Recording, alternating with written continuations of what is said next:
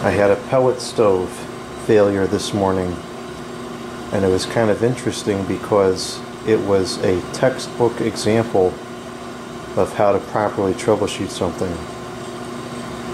When I got up this morning, it was a relatively warm morning for this time of the year. It was around 55 degrees, but with the way this room is, that's cold enough to have the stove on. So I had the stove on, and when I get up here in the morning, I usually come into this room to eat because it's warmer in here.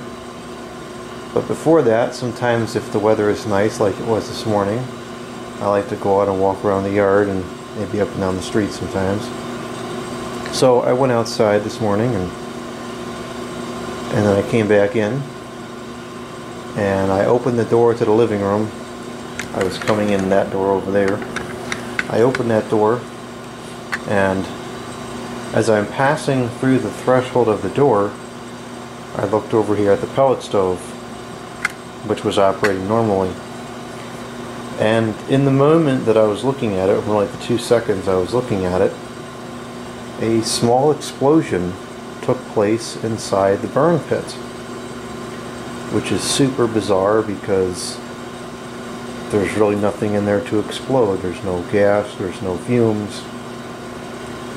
So it explodes, it makes a horrible electric sound, there's sparks shooting everywhere, and then the whole thing stops. My first thought was the combustion blower went out, because I know that motor is on its way out. You can hear it. It sounds like it's got rocks in it. It's been in there for probably 10 or 15 years. It's got to be towards the end of its useful life. I have a spare sitting behind the unit. That was my first thought, but then after a couple seconds I says, no, that couldn't be, because the blower is isolated from the chamber. There's no way that if the motor was exploding that it would have sent sparks into the unit the way it did. It came out of the burn pit for sure. And then I noticed that the ceiling fan was stopping as well, so at that point it seemed like the whole room here lost power.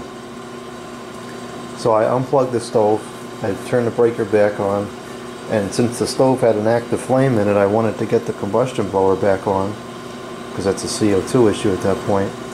So I turned everything else off. I turned the heat exchanger blower off, and I turned the feed off so it's not going to try to keep the fire going. And I plug it in, and because it was still hot, it would have turned the blower on anyways, even though it was off. And so I plug it in, the blower comes on, operates normally, no problem. I turn the heat exchanger fan on, that comes on, no problem. So it wasn't the fans. So then my next thought is it has to be the glow plug in there that will light the unit when it first comes on. So this is where it gets interesting, because I got lucky this time because I saw it happen. You know, very rarely do you repair something and have a working knowledge of what happened when it broke. I knew that something else was wrong. Well, obviously, of course, the glow plug is shot. I don't know if it's grounded, it went to earth, or whatever it did. I haven't actually looked at it yet.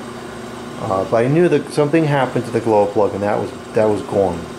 But I knew, because it happened when the glow plug should not have been running, I knew that there was something else wrong.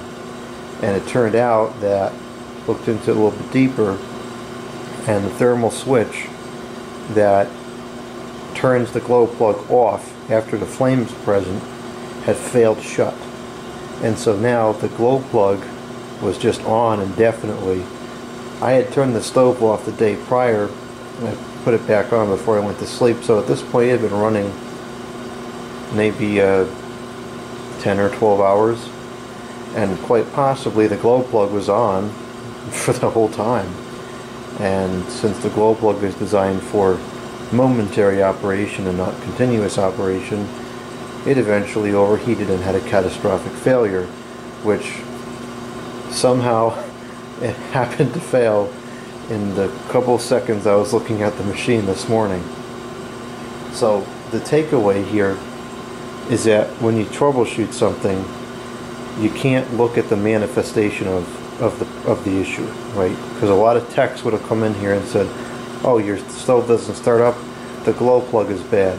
They would have changed out the plug, and the fire would have come on, they would have left, and it would have been a callback because the glow plug would eventually fail again, probably within 24 hours. So when you troubleshoot something, you can't look at the manifestation of the problem. You have to look at the source of the problem. Why did this happen? Why did the glow plug fail? Yes, the glow plug is now bad, but the reason it failed is because something else failed. And that's often the case. And it's very important to be aware of that when you're working with equipment and you have to be a detective to figure out what happened before you got to the machine.